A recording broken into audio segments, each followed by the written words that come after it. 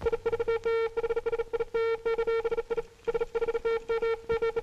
evening, Mr. and Mrs. North and South America and all the ships at sea. Let's go to press. This is Walter Winchell, broadcasting from Hollywood. I just came from a projection room at 20th Century Fox Studios where I saw a picture of my town, New York, and my time now. Ladies and gentlemen, the title of this moving picture is Kiss of Death. In underworld lingo, kiss of death can be many things, none of them good. A pat on the shoulder from a pal that turns into a bullet in the back, or a kiss from a woman's warm lips that sends the victim to the morgue. Like Boomerang and the house on 92nd Street, this one has authenticity stamped all over it. It is red meat. It is factual. It's a close-up of the tenderloin in action. Its tempo is terrific.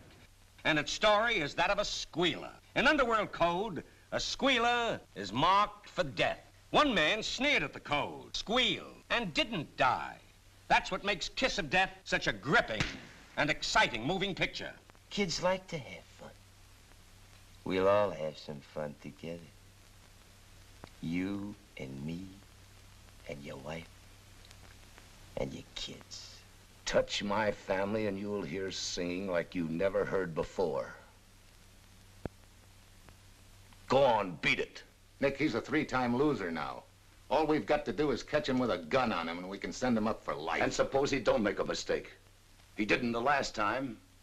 You made the mistake. Sooner or later, he'll trip himself up. They all do. You've got to trust me. I'm through trusting you, the police, or anybody but me.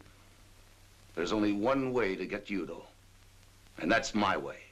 If you like action as I do with entertainment, you will find it here. This one was written with a machine gun.